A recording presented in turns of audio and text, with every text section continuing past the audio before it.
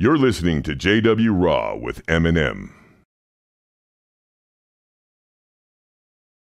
I'd wake up just from hard days of training, sleeping on couches, me, and thinking I'm on, like, I'm fighting on national television, and people think I'm rich, and I'm like, I'm driving a car with no air conditioning, and I'm sleeping on dudes' couches. Like, that is a misconception. People think fighters get so much money, and now that I'm in this business watching it, it's fascinating to see that you guys are putting your lives on the line for so little money.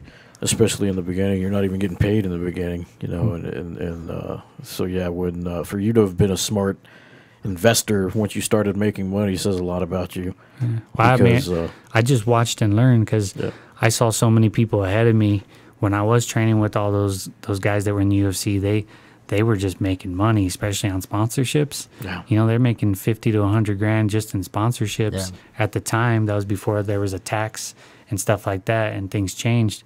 And so I had no money, and I would watch them, like, blow $8,000 at the club, and I'd be like, what? Through these doors walk the greatest fighters in the world.